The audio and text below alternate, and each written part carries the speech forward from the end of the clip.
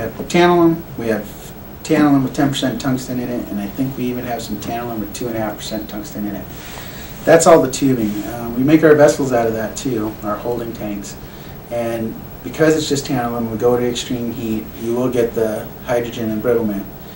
With the Tantaline fittings and valves and such, even the vessel, you start off with the stainless substrate. So the coating's on there. It can get oxidized all at once. It's still protecting the stainless body, which is holding the pressure and the temperature. So that's even better than the pure tantalum tubes we're finding right now. I mean, we're having failures in tubes, whereas everything from Tantaline's still going. More concerned with our own vessels made out of the tantalum versus the Tantaline fittings. If I could get everything done with the Tantaline surface treatment on it, I'd feel really safe around the equipment.